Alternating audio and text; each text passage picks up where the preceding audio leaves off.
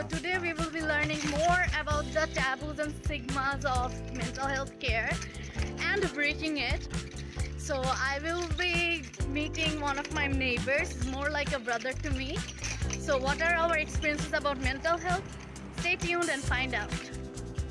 Always remember, if you're in any trouble, if anything's holding you back, remember, I'm there for you.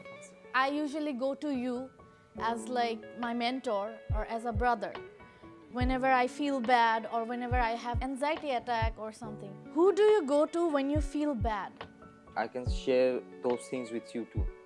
I have a very understanding and lovely younger sister, and I have some very few selective close friends that I go to. Quality is the most important thing in a person. You can have 100 people around you, but not all of them will help you. You have guided me through a lot of difficult times. When I was in grade 3, I had a girl who bullied me to the point where I had no friends, and I used to think that I was not worthy. These things makes you feel lonely.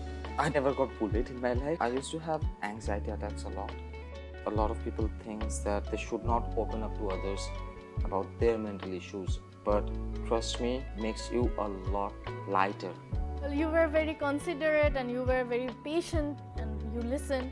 It's easier to talk to you since you already have been in my age. And so it's easy to get advices from you. You're more like an inspiration to me.